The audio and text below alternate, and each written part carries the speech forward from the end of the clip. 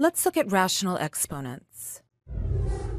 For m and n natural numbers and b any real number, we have the following. That b to the m over n is either one of these. We can either take the nth root of b first and then raise that to the mth power, or the other way around. We can raise b to the mth power and then take the nth root of that.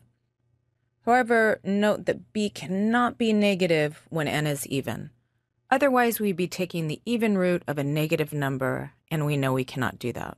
So when are we going to use the first method, and when are we going to use the second? Let's see an example.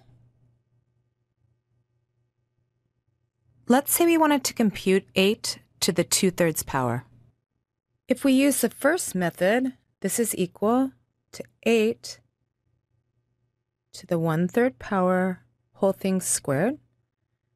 And the cube root of 8 is 2. So this is 2 squared, which is equal to 4. Now, if we use the second method,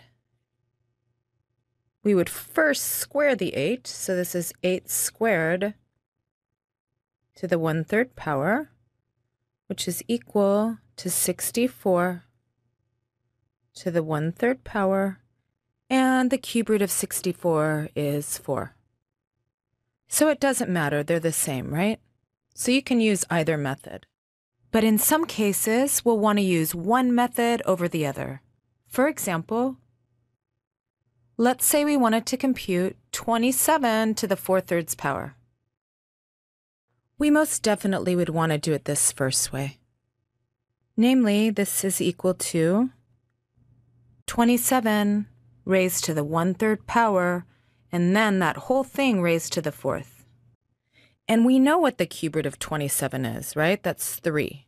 So this is 3 to the 4th power, which is equal to 81. But if we tried to use the second method,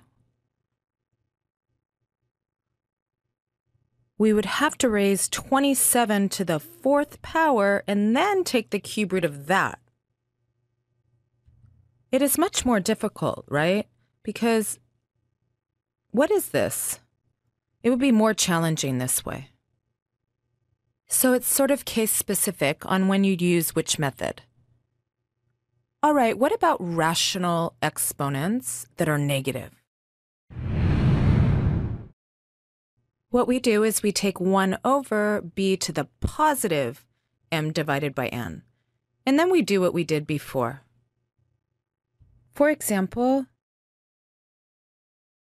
let's say we wanted to compute 9 to the negative 3/2 power.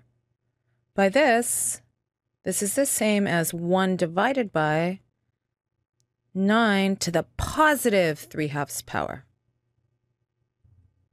Now the question is, which method would we use to compute this denominator? Would we compute 9 cubed raised to the 1/2 power, or 9 to the 1/2 whole thing cubed? This here is much more promising, isn't it? Because otherwise, we would have to compute 9 cubed. All right, so what is 9 to the 1/2 power? That is equal to 3. And 3 cubed is equal to 27. All right, so this denominator here then is 27.